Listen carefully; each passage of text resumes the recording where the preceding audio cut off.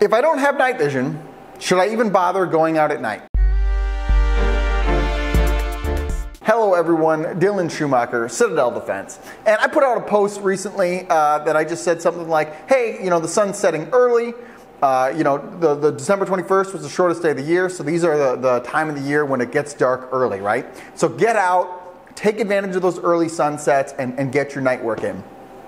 And someone had commented and they said, hey, well, I wish, but I don't have night vision. And I commented back and I said, well, hey, you don't need night vision. Like, get out there, my man. And he said, well, you should talk about that more.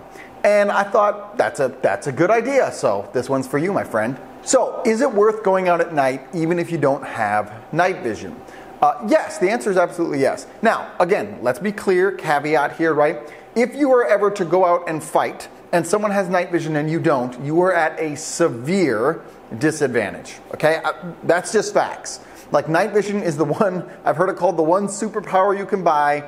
It is a significant help, all right? Because you can see at night better, hence night vision, right? So it really is a big help in that department. However, I do not think that this should preclude you from exercising your nighttime skills. You should still go out at night and patrol at night. Even if you only have a white light on your gun, you should still do that, right? You should still get used to being in the dark. What's it like to be outside at night in the woods or a rural area and move through the dark? How are you going to communicate with your team in the dark? Okay, how far away do we have to be now? Do we have to be like, nuts to butts up on each other because nobody can see hand signals anymore? How are we going to navigate this problem? I think night vision is a severe advantage. Okay, again, I'm not disputing that. However, there's gear.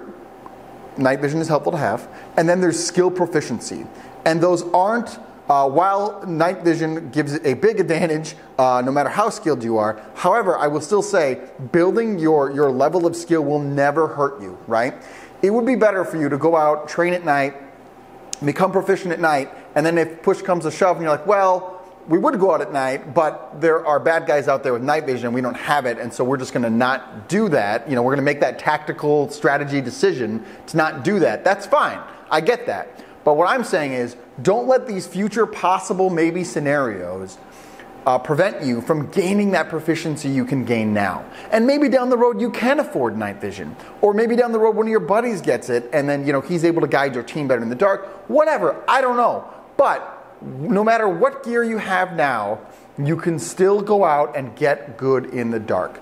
Light infantry, which is what we should be as American Minutemen who are embracing our martial American heritage, should be proficient in the dark time. Okay?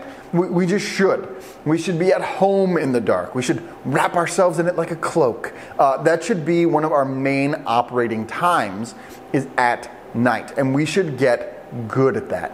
Look, I tell people all the time, if you have a rifle, a ruck, and a rig, right, like a chest rig, we can do a lot with that. A lot.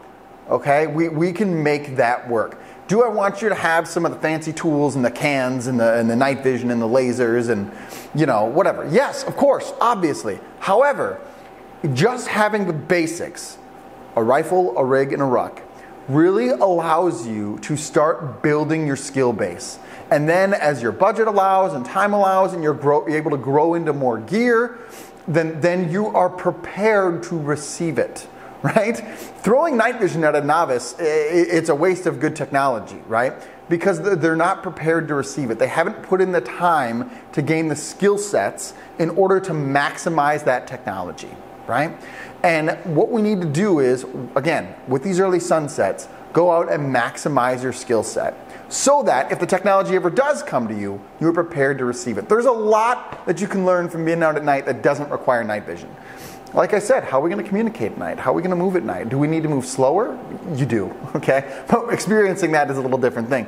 Do we need different SOPs for when we're out at night during the daytime? Do we need to add a couple things or tweak a couple things or change something here? How well do I know the area that I typically go patrolling in? Well, go out at night, you're going to find out, right?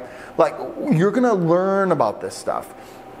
So all you need really is a pair of eyes. Make sure, especially if you're wandering through the woods, boys, you're wearing eye protection, especially at night, because taking a stick in the eye is not going to be good for anybody. So I would just like to encourage you, to go out there at night, gain that skill proficiency, start getting good at moving at night, start getting good at moving quietly at night, start getting your team used to functioning together at night, regardless of what equipment you have.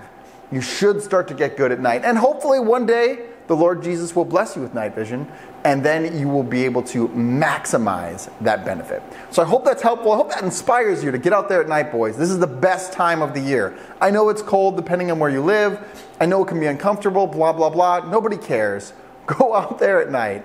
Learn to be deadly in the dark. Do brave deeds and endure.